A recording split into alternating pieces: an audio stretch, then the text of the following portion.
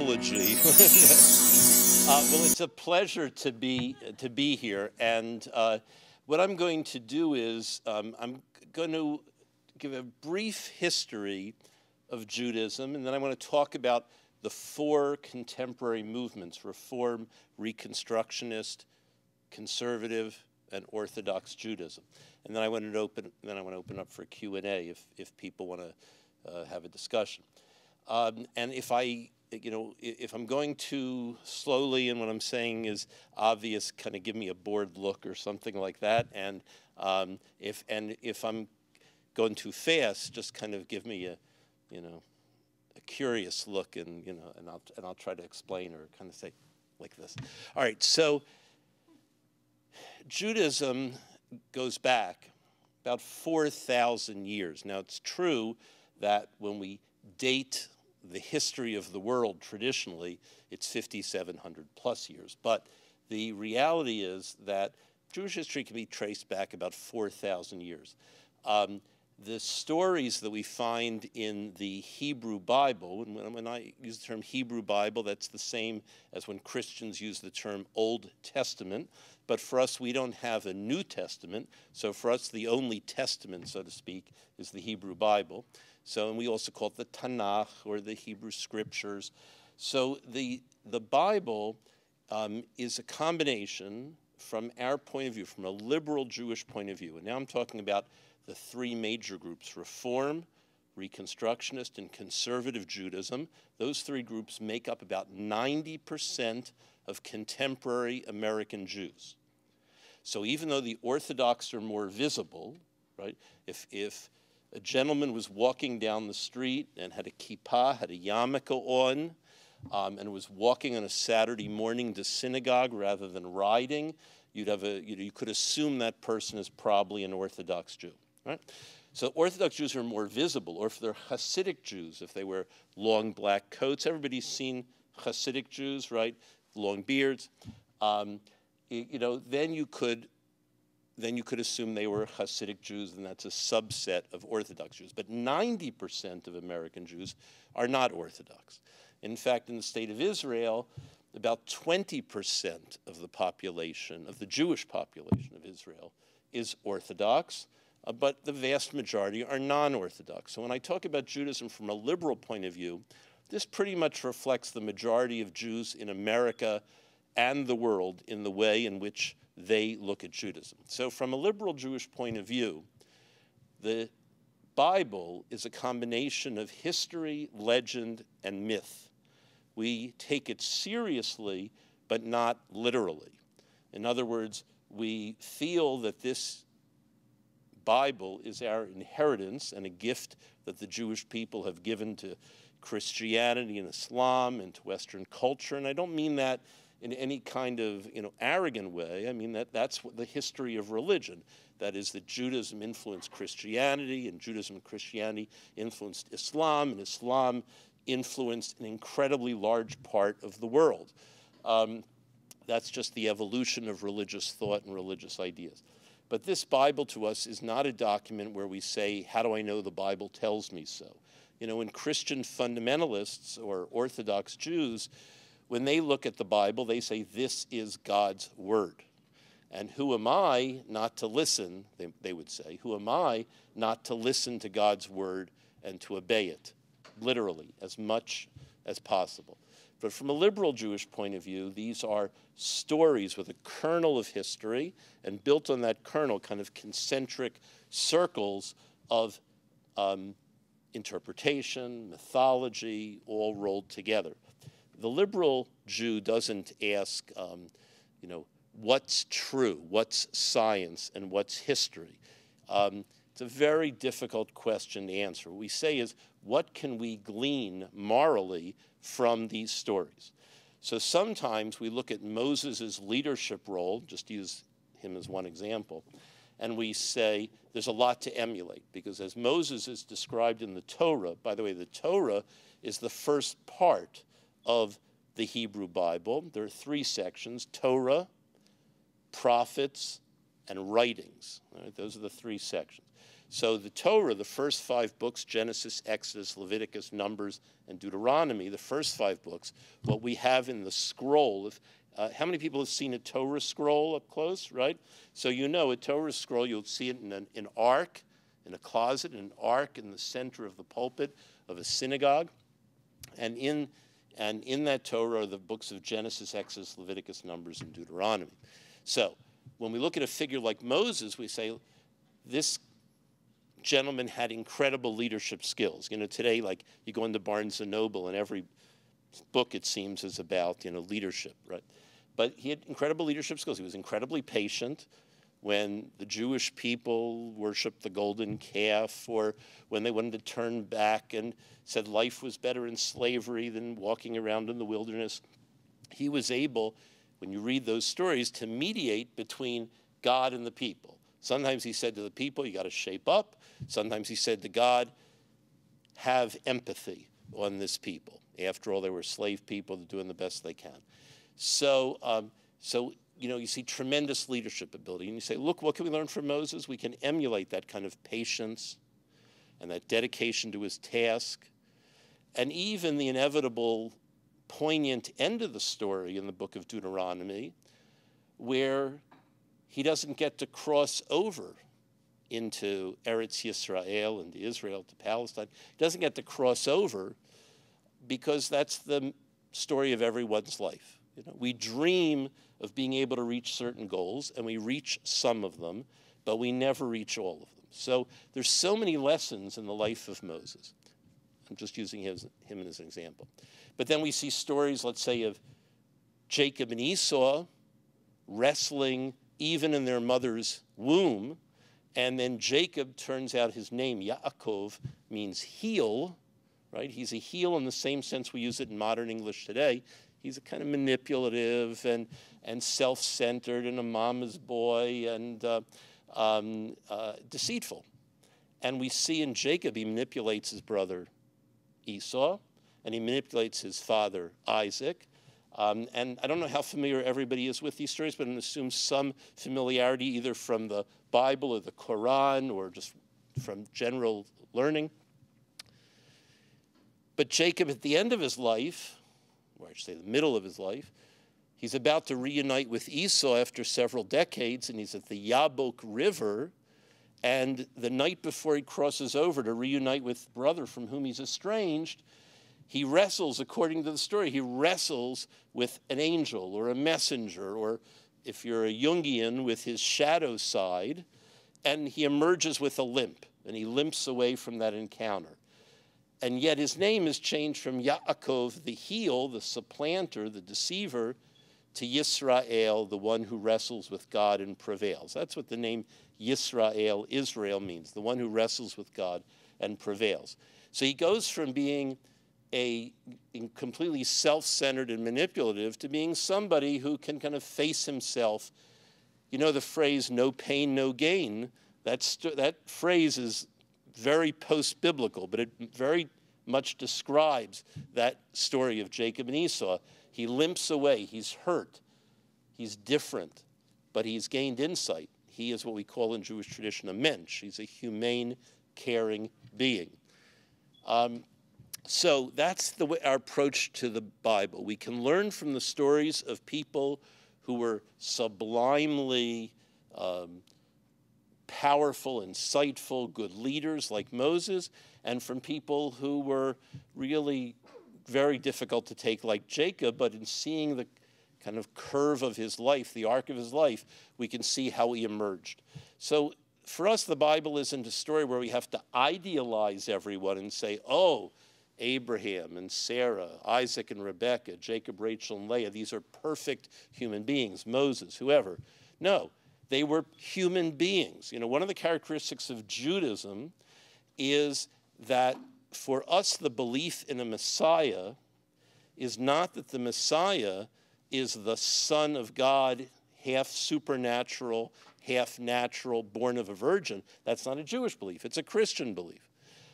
For us, in Jewish tradition, the belief in the Messiah is a person, exactly like everybody in this room, right?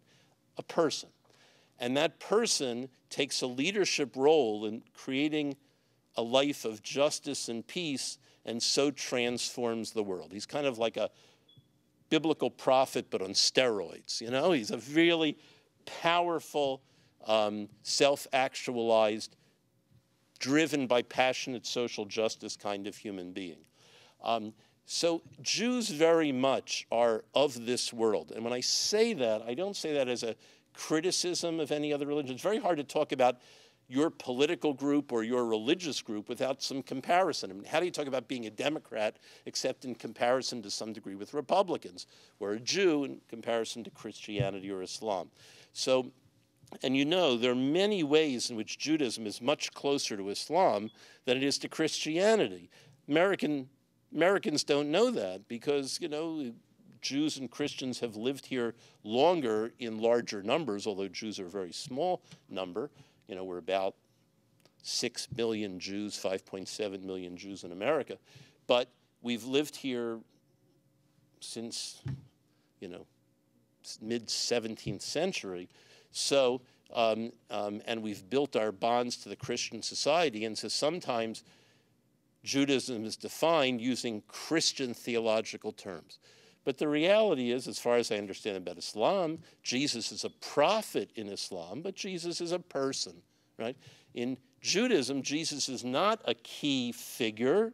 He was a rabbi, he was a teacher, he did good things, but he's not, you know, he's not as precious to us as the biblical prophets or other rabbis who came along, and those rabbis are reflected in the second text I want to mention, and that's the Talmud. Now, the Talmud, you know, the Bible, you know, I could sort of hold in my hand like this. All right? I mean, the Bible, you've seen, the Bible in Hebrew is about this big, and the Bible in Hebrew and English is maybe twice as big. The Talmud is 63 folio volumes. Folio volume is like an encyclopedia. Like, think of a, you know, 3 times the size of the Encyclopedia Britannica, right? 63 folio volumes. That's the Talmud. And it has a little text in the center of the page, and then it has commentary all around it, and then it has commentary around that, and then there's commentary in the back of the book.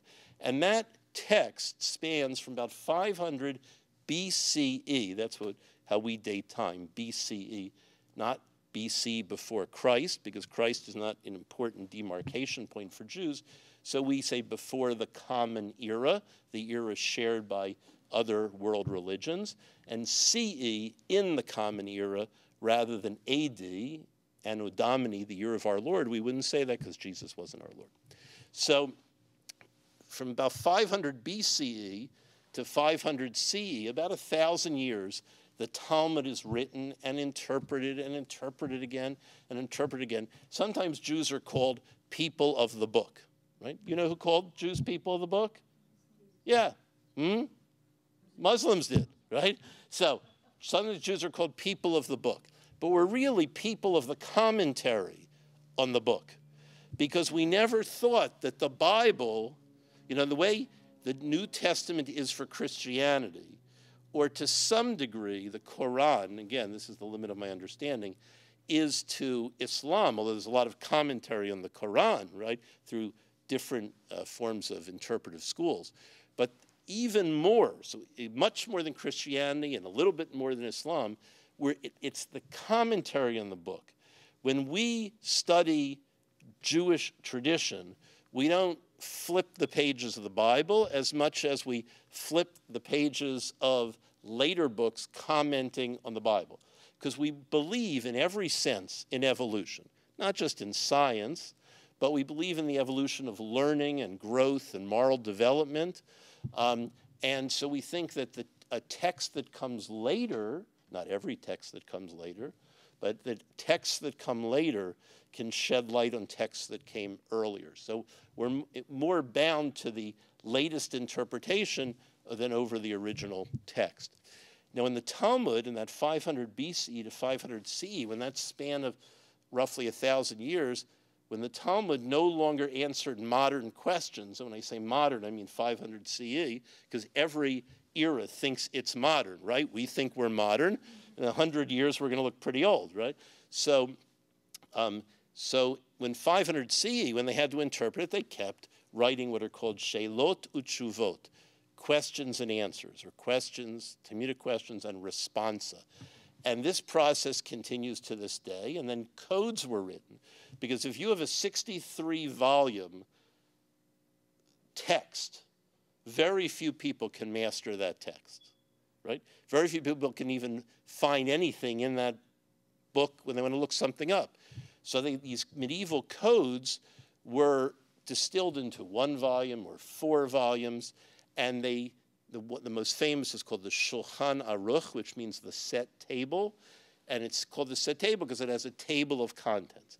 The table of contents idea enters Judaism in the Middle Ages, so somebody who isn't a great scholar but wants to know laws of agriculture, laws of marriage, laws of raising kids, whatever it might be, of ethical behavior in business, can now look in a table of contents to find the rules rather than going through 63 volumes. And again, that process continues to this day.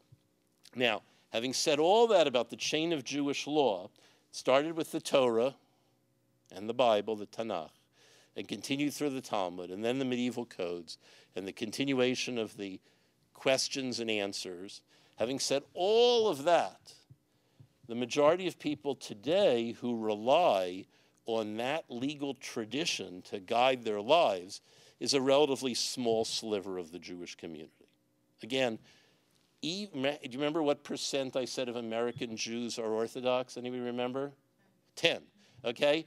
So of that 10%, maybe 10% of that 10%, you know, like 8%, 1%, 10% of that 10% run their lives by Jewish law. Now, why then people, you know, and if you've known Jews, you know the Jews are generally very proud to be Jewish, right? Their pride is not so much based on the fact they think their texts are better. Jews don't think their religion is better. I'm not saying there aren't arrogant Jews. Trust me, I know a lot of Jews that are arrogant Jews.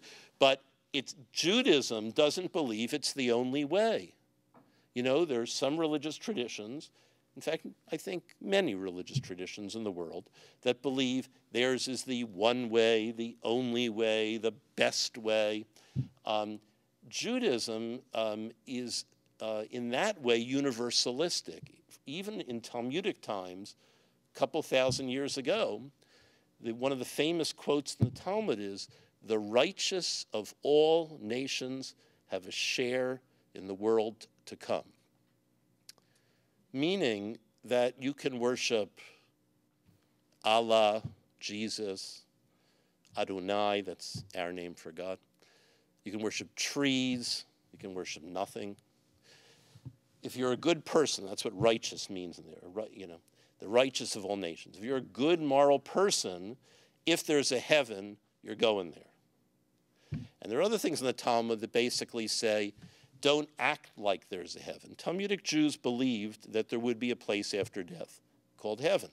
But they said, don't be like a servant who serves his master, meaning God. Don't be like a servant who serves his master for a reward. Do a good deed for its own sake. The reward of a good deed is a good deed. So we're very this worldly. We're very here and now. If there's a heaven, that's great. If there's not a heaven, this is the arena that counts. But the most important thing I want to leave you with is that we don't think we're the only true religion or the best religion. I think most Jews feel Judaism is the best religion for them, but they recognize, because they were born into it, or they became a Jew by choice, which is the phrase we use today for convert. In fact, let's even talk about the word convert. You know, remember I said much of the terminology in America is based on Christian terminology of religion, because that's how Americans think about religion. Well, we don't even have a word for conversion to Judaism. We have the word in Hebrew, giur, means naturalization.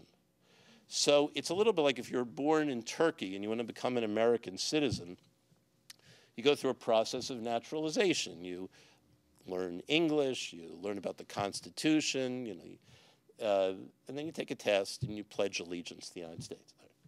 So that's what Judaism, that's what quote-unquote conversion to Judaism is. It's naturalization to the Jewish people. So you can be an agnostic, you can be an atheist, you can be a believer, you can keep the dietary laws, the laws of kashrut, like your halal. You can keep that, or you don't have to keep it. If you pledge allegiance, so to speak, you become part, I don't mean literally pledge allegiance, but you become part of the Jewish people, you become naturalized into the Jewish people, you're Jewish. This is very different than Christianity and Islam as I understand it. In Christianity, you can be born of two Christian parents, but if you don't believe Jesus is the Christ, you're not really a Christian, right? And if you're born of one or two Muslim parents, but you don't believe, and if I'm wrong, please let me know that during the Q&A. If you're born of two Muslim parents, but you don't believe that God is Allah and Muhammad is his prophet, then you're not really a Muslim. No, I don't mean anybody kind of writes you out and says you can't come to the mosque, but from the point of view of Islam, you're not really a Muslim if you don't have the belief system. Judaism is different in this regard. Again, it doesn't make it better or worse, but it's different. And sometimes it's very frustrating for Jews to have people assume they understand Judaism because they understand their own tradition.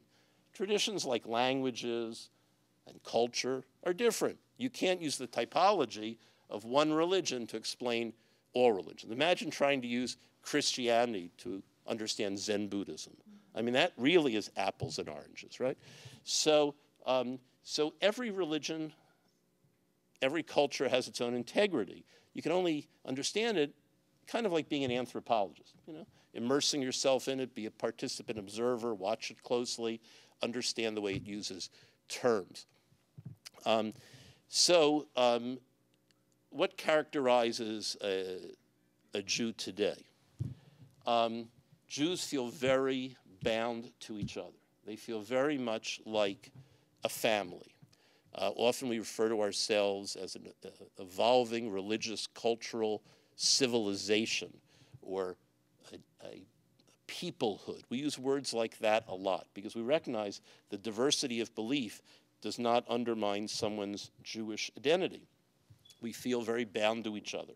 So if I go to a synagogue, if I'm traveling and I go to a synagogue in Paris or London or Istanbul or Wyoming, although I've been to all those other places, I've never been to Wyoming, but if I go to those places, I will go to a synagogue.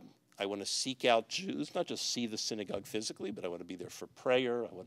I want to meet my fellow Jews, and invariably I will get a meal. It's a little bit like coming here. You come here, you always get fed well, right? Or when Pacifica Institute came to University Synagogue a few times, he brought us the greatest food, and we appreciated it. And the shura pudding, I mean, just great stuff. So, but the reality is that that you will bond with your fellow Jews around the world wherever you go.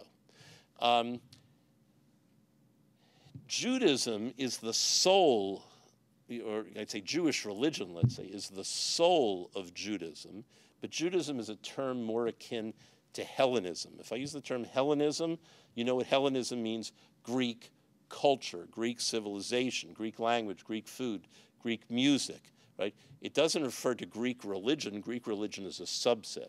In the same way, Jewish religion is a subset of Judaism, but culture, shared interests, shared past, a sense of belonging, a shared future, that's what binds people. And there's also, in our own day, Israel and Zionism. Jews, as you know, were landless from the year 70 CE to 1948. And it was a painful exile because we were at the mercy of majority societies that didn't treat us well.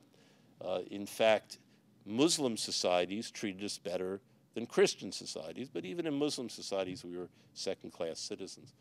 There was a golden age in Spain, as I think everybody knows, convivencia, and that was a big exception to the rule, and Jews, Christians, and Muslims had this glimmer of, a couple centuries, a little less than a couple centuries, where the ideal society, in a way, was created under Muslim influence. That was amazing, but that didn't last long enough.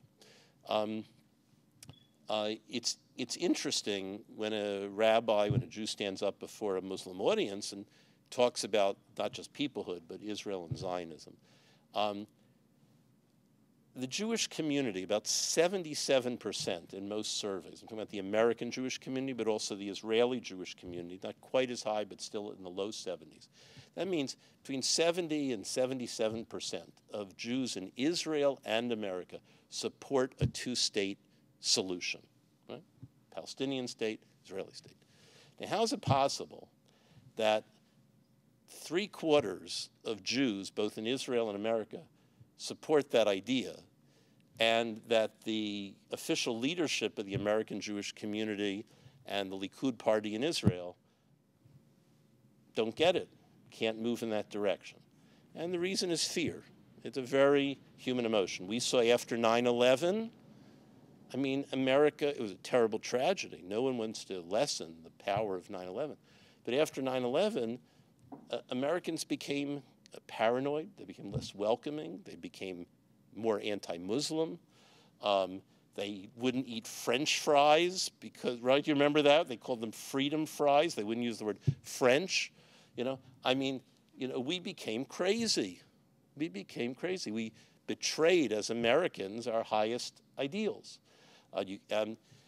That's out of fear. It doesn't mean Americans are bad people. In fact, in many ways, they're good people. But they get afraid very easily, and they're xenophobic. They don't like people that are other, even though we're a society that has embraced people who are other. This is one of the crazy dichotomies of America. We're one of the most welcoming societies in the world to people from around the world, and yet a few incidents can kind of tip us over and belie the things we claim to stand for. But the reality is, I think fear is what paralyzes the Middle East. That sometimes the Israelis have been generous, sometimes the Palestinians have been moving more towards peace, but they somehow can't, this dance, this very crippled dance, they can't get their act together. When one side is ready, the other isn't, and then neither are ready because they're both angry at the other, and then you get some intervention by an American president sometimes, like Jimmy Carter or whoever, and you kind of feel like you're moving in that direction, and then, a few months or years later, it falls apart. I don't think that the Middle East peace problems, which I think are very serious problems, should cloud the relationship between Jews and Muslims in America. And I think, one of the mistakes we sometimes make as Jews and Muslims, we can't, we just are so focused on that political issue. I'm not claiming Pacifica's like that at all, because you've been very generous in your outreach to us. But one of the problems we have in America in interfaith dialogue is that issues set us off like powder kegs. The flotilla, the Turkish flotilla that tried to enter Gaza, terrible tragedy. But if we panic and we get afraid at every tragedy, we're never going to be able to kind of build those bonds to sustain us over time that look past the politics of the moment. Because I have faith in the goodness of people eventually, I do believe that Israel and the Palestinians will be able to sit down one day, and that there will be two states, and people will look back and they'll say, why did it take so long? And they'll realize that every death that happened after 1967 was probably a wasted death on all sides, because the deal that was in the Alon plan, Yigal Alon was a very liberal member of the Knesset, of the parliament, where he suggested basically giving back the land and getting a peace treaty. And, the Alon plan in one form or the other is every plan that's come since then. So eventually, roughly along those lines, there will be two states. The Israeli state will be more or less within the pre-67 borders. There will be some land swaps. Everything we talk about now eventually is going to happen, and there'll be terrible loss of life because people couldn't get there before. But I put the blame on both sides, and not just both sides, but all the sides, you know, because there are a lot of players in the Middle East, including Russia and China and all the Arab states and everybody else. So, but it shouldn't get in the way of Jews and Muslims, or Jews, Christians, and Muslims being able to talk to each other about, especially in this society in America, about what really we share in common. And when we don't share it in common, that should make us curious about the other and to kind of want to know. So what is your tradition, or what do you feel about this? And sometimes we're going to find that contemporary Jews and Muslims are reflections of their traditions, and sometimes we're going to find that our stereotypes of what we thought we knew about the other, because we have learned something about the other tradition, doesn't really describe the contemporary Jew or Muslim at all.